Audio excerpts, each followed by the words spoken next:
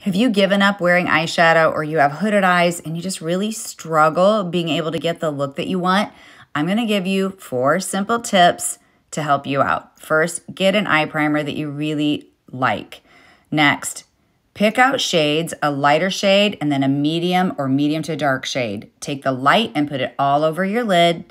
Next, see how I'm tilting my head up? I do that because I want to get it above my natural crease. My natural crease is hidden by my hooded eyes. So by tilting my head up, I can see what I'm doing and I can apply really lightly right above that crease. And then I keep assessing. I'll look down and lower my brows and make sure I can see that color. If you can't see that color, keep getting up a little bit higher. It takes a little bit of practice, but I promise you, you're going to love it when you get it down. Next, I'm going to take a light shade and put it below my brow, and I'm going to put it on the inner third of my eye. You can use your finger, you can use a brush. I like to get it right below my entire brow, but I mainly put it right where it arches at the underneath.